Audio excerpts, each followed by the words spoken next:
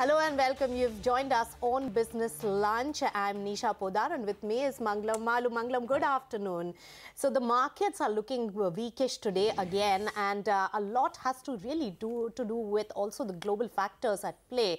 So right now it's Nifty 50 as well as Sensex, even though it's off the lowest point of the day, but we can't make much of it at the moment because still almost 1% down in Nifty 50 as well as Sensex, and mid-cap index is taking a slightly deeper cut. As far as the advanced decline is concerned, the market breadth is extremely negative at this point. Only a clutch of stocks probably in the green because of some news flows coming in, the types of Sun Pharma. But overall, there's an important also announcement coming in globally on the US-China trade tensions, and there is some pacificatory statement really coming in, stating that China and US have reached high-level consensus and some trade deal could be reached in 90 days. But that's actually not doing much at this point, Mangla. Absolutely. You know, you spoke about the markets, and there's also this big India-Australia match which is currently underway, and there's been an uncanny resemblance between the market today and the India versus Australia match. Why do I say that? Because before open, India was down 41 for 4 and SGX Nifty indicated an 80-point downtick. A weak opening was expected.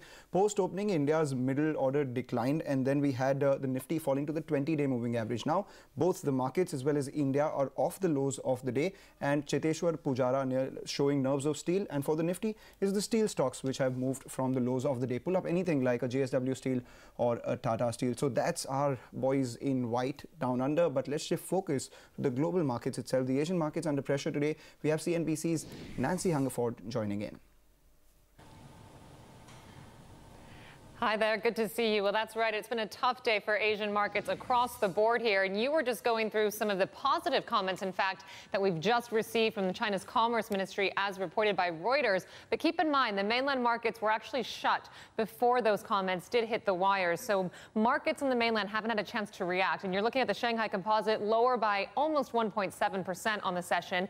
The Shenzhen Composite off by about 2.2%. The tech-heavy index under pressure, as we've seen tech under pressure across the board here in Asia. The Hang Seng, it is just about 30 minutes left into the trading session here, and it is off too by about 2.5%.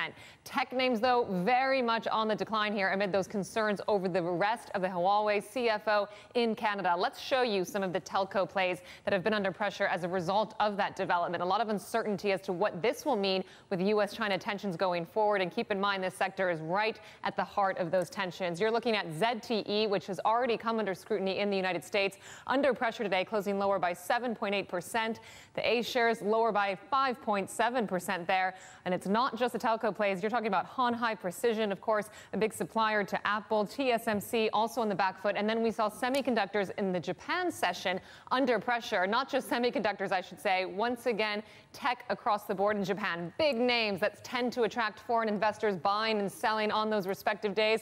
Nintendo off 4% there. And we should point out that SoftBank has been under some significant pressure today. Those shares closed lower by almost 5%. Yes, there are some concerns here about their relations with Huawei, some 5G cooperation they've worked on, but also separate to that news, there was a mobile disruption reported in Japan that seems to have been weighing on investor sentiment there as well. So you get the picture, a lot of concerns around the Huawei CFO's arrest, but perhaps the tune we're hearing from the China's Commerce Ministry may work to offset some of those concerns. Back to you for now.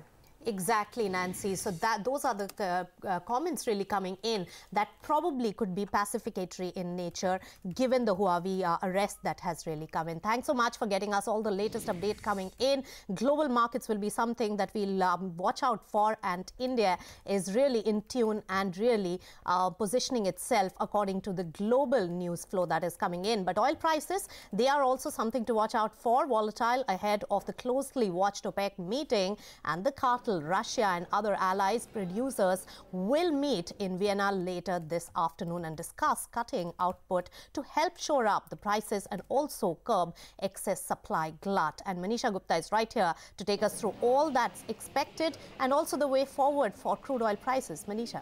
Well, thank you so much for that. Yes, 175th OPEC meeting is today. It begins 2 p.m. India time, and there is a conference at 5:30 p.m., the press conference that is, and that is where we will start hearing those comments. And then tomorrow you have the 5th OPEC and the allies meeting, which again concludes with a press conference at 5:30 p.m. So yeah, it is going to be 2 very busy days when it comes to the crude oil prices and of course its impact on other asset classes. What we do understand is that there's a lot of uncertainty as we get into this meeting because Qatar, remember, has quit OPEC. Iran says that they want to be excluded from the output cut agreement because they anyway are bearing the brunt of U.S. sanctions. And then U.S. itself has been telling OPEC members and allies not to cut supplies right now because this is exactly where they want the prices to be. So there is a lot of uncertainty on whether OPEC will, bend under the pressure from U.S. or will they actually go out and cut output from here on. 1 million barrel per day is what the markets have factored in. Anything less than that, and you will see the crude oil prices actually go in for yet another sell-off.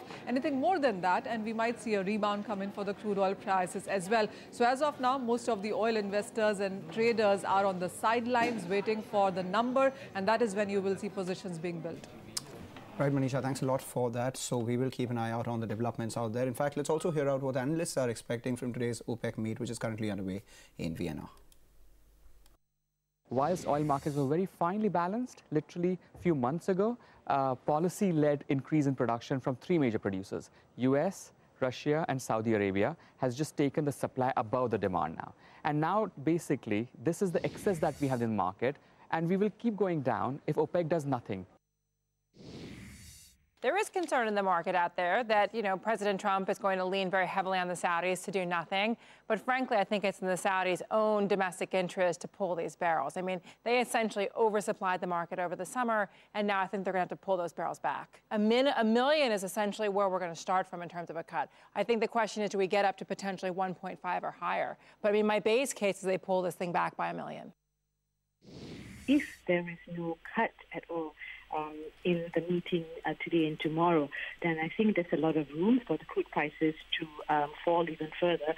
I mean, I don't know how much more they will fall, but, the market right now is quite oversupplied, and the market is already expecting that OPEC and allies will cut at least 1 million barrels per day. So if it comes out that they don't cut anything, or if they cut less than that, I think this will put a lot of pressure on crude prices.